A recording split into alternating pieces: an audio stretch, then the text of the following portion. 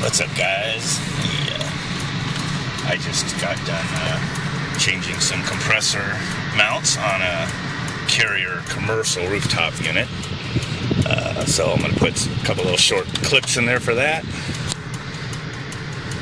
And I didn't get a very good chance to make some recording, because I was with a co-worker. It's over at a facility he maintenance is at for the same company, and they have me go over there and do HVAC stuff. So that's where we got some rooftop units for me to work on.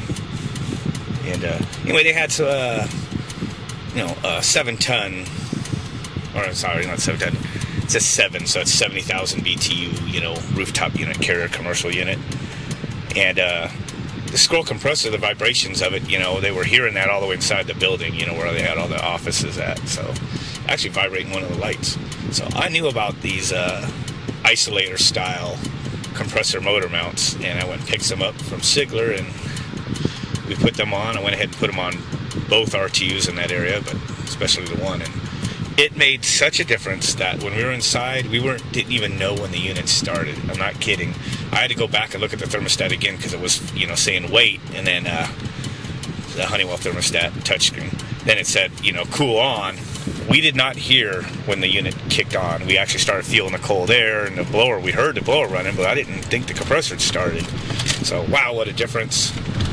And those things, if anybody's got a vibration problem on a scroll compressor, and somebody, especially in a residential, are complaining of it, especially since a reciprocating compressor has a steady hum to it, and you got that oscillating kind of vibration sound from the scrolls, you'll get complaints.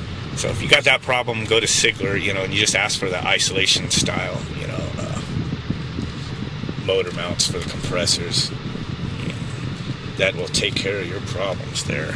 So I'm going to now just show a couple of short video clips of before and after. It's nothing special, and other than that, enjoy. Here's the motor mount kit.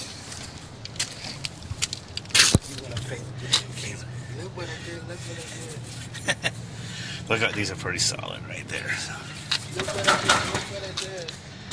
I already loosened it up. What's going on? About that.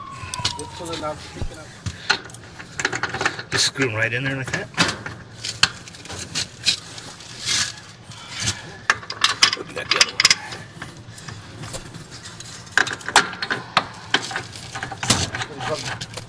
You have two. Oh, it's already in there. Here we go. I'm gonna lift it up, and so I can give me the. I need this bitch to put it. Okay. These are removed, which was, this with this, bolts down solid.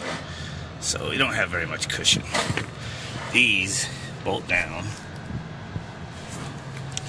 and then the compressor just sits on there. And then it doesn't come with the washer nuts, but you're supposed to put like a washer, a nut right there. But you can even let these just sit like that. It's way more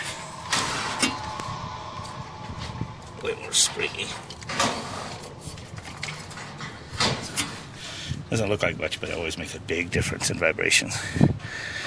Yeah, the sound from the vibration. Yeah, so. And this accumulator was bolted down in there, so I stuck all the old rubbers under there.